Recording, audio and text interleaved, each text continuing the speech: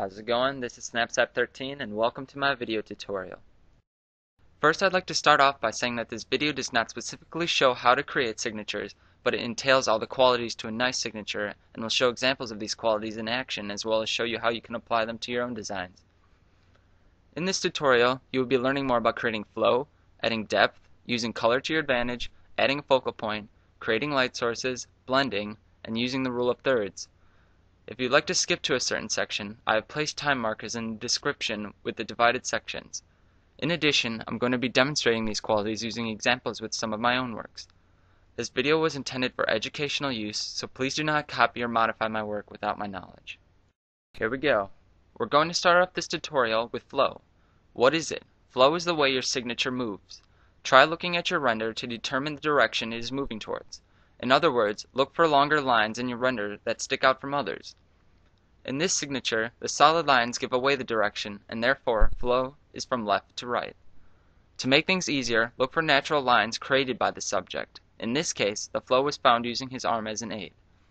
Also, wherever your subject is looking is a natural flow indicator. For instance, persons looking to the left will draw your eye to the left-hand side of the screen and vice versa.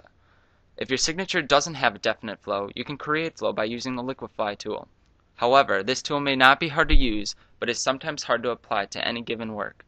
The Liquify tool, if you choose to use it, is located in the top center toolbar under Filter.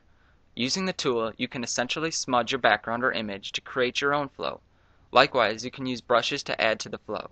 I used a bubble-like brush up the arm to accent the flow. Let's move on to depth. The purpose of depth is to create a 3D-like feel to the signature. You wouldn't want a person to look at your work and classify it as a flat image. Let's take a look to this sig. Depth was created by adding a background that showed movement towards the back. By making some stock photos bigger in the foreground and some smaller and further towards the back, you create the illusion of depth. Depth can be created by using a variety of techniques. For example, you can use colors, sharpen your render, or blur the background. If you're not familiar with these tools, they are located in the middle left toolbar just below the paint bucket. The first icon will be the blur tool, but if you hold down your click, you can sharpen or smudge. Also, by placing effects such as splatter brush layers in front and behind your image, you create layer depth by incorporating outside elements. Next, we'll talk about using colors to your advantage. It would be helpful to look at the color wheel and determine which colors you want to use, then relate to your render and theme. Color is important because it gives pleasing visual effects. There are 5 different color harmonies that I suggest researching. They are monochromatic, the use of one color in different shades, complementary, colors that are opposite each other on the color wheel, analogous, colors that are next to each other on the color wheel, triadic, colors that are equally spaced around the wheel, forming a triangle, and square, the use of 4 colors evenly spaced on the color wheel that form a square. The main colors used in this signature are variants of blue and purple. Gray, white, and black are all dead colors, so they can be used interchangeably in any signature. Sometimes you may see other artists changing their completed works to black and white or desaturated images.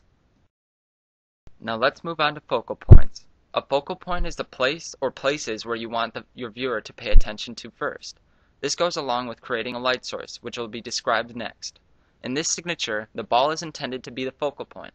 Light textures and extra lighting have been placed around the ball area to draw your eye. Notice that more than one focal point may be used, as long as it's relevant to the signature. Near the bottom, there's a focal point in which draws the eyes to the text. This is especially important if your client wants people to notice the text. A good signature will have a focal point because if it didn't, the viewer would not know what to look at or what they are currently looking at. Along with focal points, lighting is equally important. You'll notice that on any stock picture there is some sort of lighting on the face and/or object you are trying to use. Take note on which direction the light is coming from in order to recreate the lighting in Photoshop. In this signature, the stock photo used had the light source located above the subject, therefore exposing the face a bit more. In addition, light sources were added to this signature behind the subject, which can be considered the most common. Using techniques like this is also part of establishing good blending. The majority of the time, a graphic artist will use more than one image to create an entire piece of work. This means that all of the images have to blend together to create one flawless picture. In order to do this, layer properties and other effects will be used. When you import a picture, the layer property will be set to normal by default. To change this, go to your layers on the lower right hand side of the screen, and directly under the Layers tab is a drop-down list. Experiment with these different types of layer settings as well as the opacity of these layers. If you don't like a part of the effect the new layer property is giving, erase some of the picture or create a layer mask to get rid of it. Last but not least, this video tutorial will be covering using the rule of thirds.